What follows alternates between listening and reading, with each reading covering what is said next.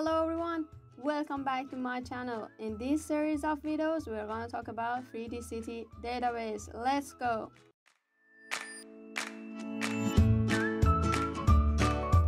This is the first session of 3D City database and we are going to talk about the installation.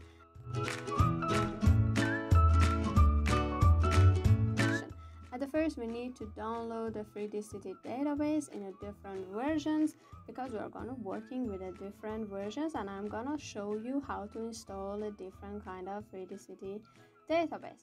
At the first, open your browser and very simple, you just type 3D City database and go into the official website of 3D City database, and you can see this page. And also you can find the news, feature, demos about the software, everything here. But now we are going to download. Here you can find a different feature of 3D City database to download. But in this video, we are gonna work about a 3D City database. But in the future, we are gonna work with importer, exporter, plugins, a web feature. So don't forget to subscribe our channel. I click on the 3D City database. And I can find here different version of database. Don't forget to download 3D City database in upper version. And you may have some problem if you download the second version, so it's better to download upper than free. Very simple, you just need to click and the download will be started here. But I have downloaded different kind of versions here, and now we are gonna to install all of them. The first and important point that 3D City database work with the Oracle database and the Postgres database. But in these videos, we are gonna working with the PostgreSQL. So don't forget to install PostgreSQL on your system. And also, it's good idea to install pgadmin because it gives you a user-friendly interface and you can work with the PostgreSQL very well. So you can download the PostgreSQL from version 9 to up. Here, I'm working with PostgreSQL 11. Now I'm gonna opening the pgadmin here. I'm going with PostgreSQL 11 and I want to create a new database. We are going to create a database. For example, I create test number 1 because I had a test before, so I create something like test number 1, but you can find something more meaningful than test, and just I click save. And as you can see here, the test number 1 database is created, but you need to have a different kind of extension. The most important extension you have to download here is a PostGIS. Actually, you have to install the PostGIS with PostgreSQL. If you haven't done before, just go to Stack, Application Stack Builder, and you can choose your PostgreSQL version. And when you click on the next, it's downloading the application, and this special extension, you can find a different kind of PostGIS here, and most of the features in 3D City database work with the PostGIS upper than version 2, so you can install one of them here, but I have installed before, so I just cancel here. Yes, and I just said I want to add a PostGIS extension here. And also because we have a raster data type, you want to have PostGIS raster as well, and make sure these two extensions exist. And just I refresh my database here,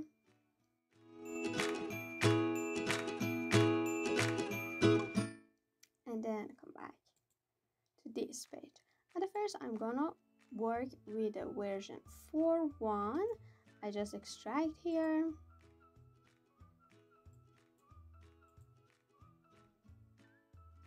And I open it. You can work and install version 4.1 with a Docker file, but it is very easy to use a SQL script as well. If you want to install with and working with the Oracle, just go through into the Oracle, but in these videos we are working with the PostgreSQL. So opening the shell scripts, and then I used my operator system Windows, and then here I have to check the connection details. So I just open it in the notepad and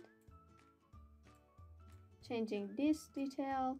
This is the path to SQL.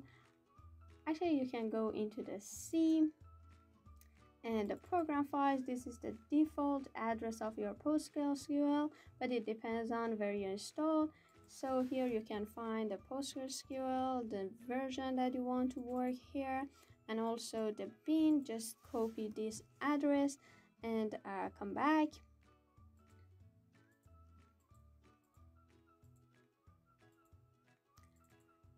So I just paste the address of bin for PostgreSQL 11 here, and then you need to address your host. I'm working on localhost, so it is 127.0.0.1, and also the default port is 5432, but in my case the port is 33 because I had another PostgreSQL on my system. But for you, of course, if you have just one Postgre on your system, and as a default is 5432. And also the database name, we choose here test1, and we want to add all the tables into a test1. So I just changed this one into a test1. And also PG user for a default is a Postgres, and don't forget to save this one by Control S, and then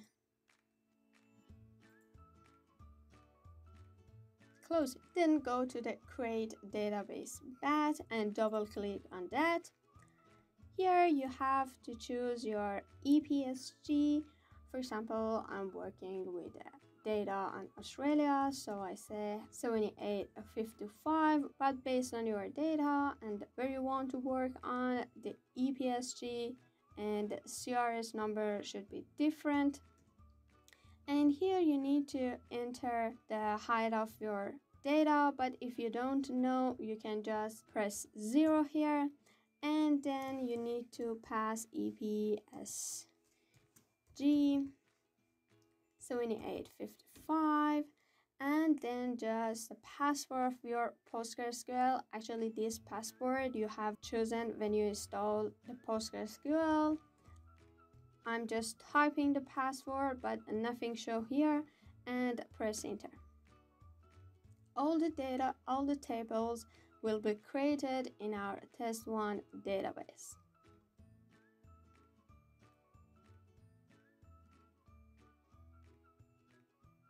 And then I press 0 and everything will be finished here. So it was very easy, and our tables for CityGML will be created in our test1. So just refresh our test1 and then open the schema.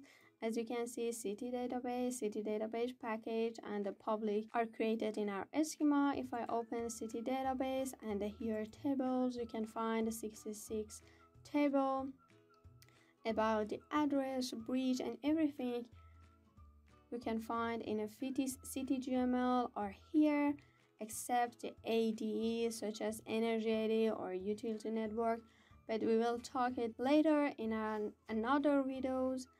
But yeah, it works very well.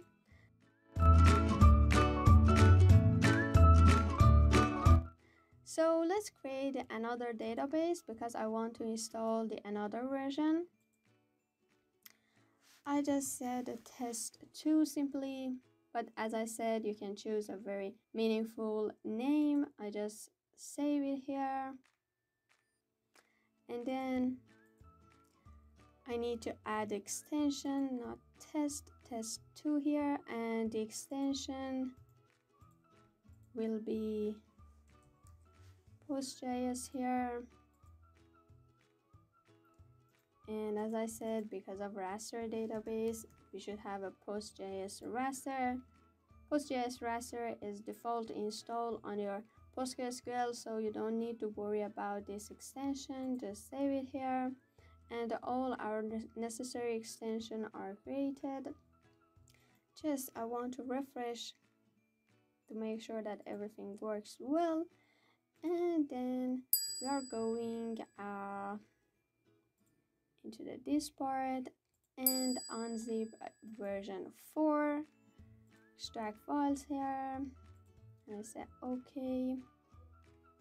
It is very similar to version 4.1, so I open it and then I choose a PostgreSQL. If you want to work on Oracle, you can go there, but I'm working with PostgreSQL, and the shell script here I just use a Windows, and connection details, everything are similar to the previous.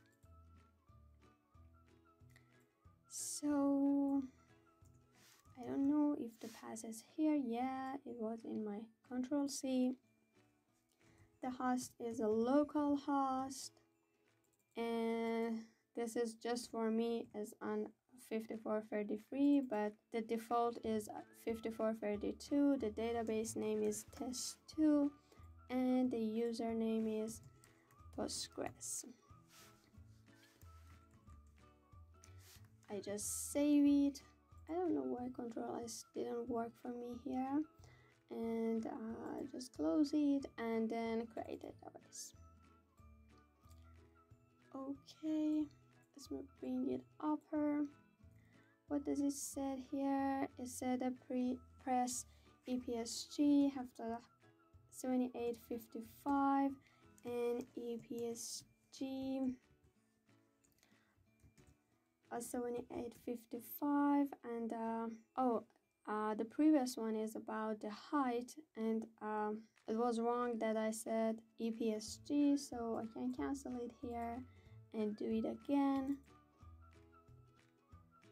Don't worry to run this create database multi times, but if you created some tables, you have to reset your database or create a new one, because it doesn't create on the existed ones. So I said 58, what am I saying, 7855 and 7855, and just the password of my Postgres, and the press enter, and all the indexes and the tables will be created in our database. Just press 1 or 0 and it will be stop, and everything is done. So let's open it here. It was a test2. At the first I refresh it and I'll go into the schemas, everything will be created, and in city database you can find 66 tables here. Okay,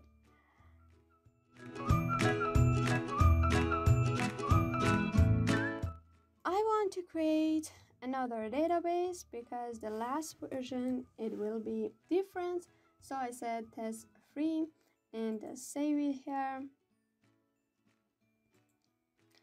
and then the extensions, I just create an add extension PostGIS,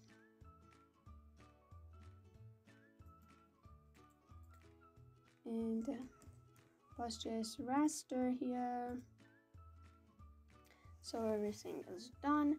I just refresh it, and then I go into actually here, and then I want to extract city database 3. I'm just extract the files here.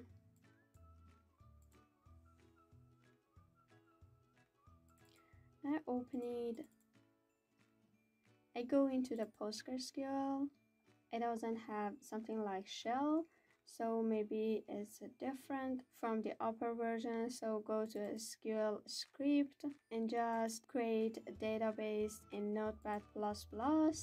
And here is that you have to change and set your details. For example, the host, the port is different for me, and the host is localhost for me. The username is Postgres as a default, and the database that we created together is test-free, and we can find and cheating from here and just edit pastors. Okay, just save it and let's go. Here just I have to double click on the bat.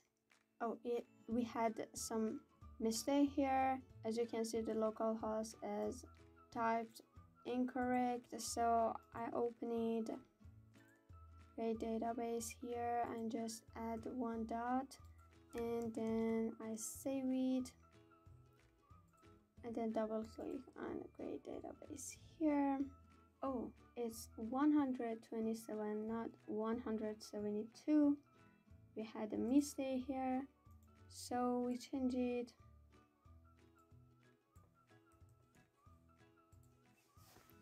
It's my bad, sorry about that.